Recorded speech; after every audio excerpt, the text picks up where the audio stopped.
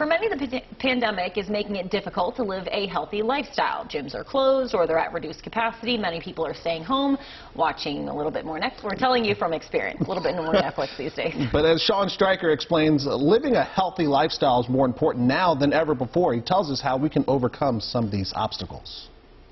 Well, the new year is traditionally a time when people start a new healthy lifestyle. And now, in the midst of a pandemic, doctors are saying that healthy lifestyle is more important than ever. Molly Bell is taking advantage of the warmer than average January temperatures. Staying sane, trying to get a little fresh air, a little exercise. Something doctors say we should all be doing as we find ourselves stuck at home. The quarantine 15 is not a joke. It's very, very real. Dr. Elizabeth Dovek is the director of the GBMC Comprehensive Obesity Management Program.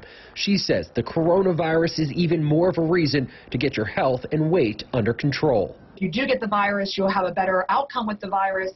You'll have a faster and easier recovery without necessity for hospitalization or other respiratory support and that sort of thing. But living a healthier lifestyle can be easier said than done, and the ever-changing world of fad diets and workouts only adds to the confusion. There is a lot of misinformation out there online, which makes it difficult to know really what to follow. Some of the things are out and out dangerous. Dr. Dovek says it's about starting healthy habits, like eating 3 meals a day high in protein.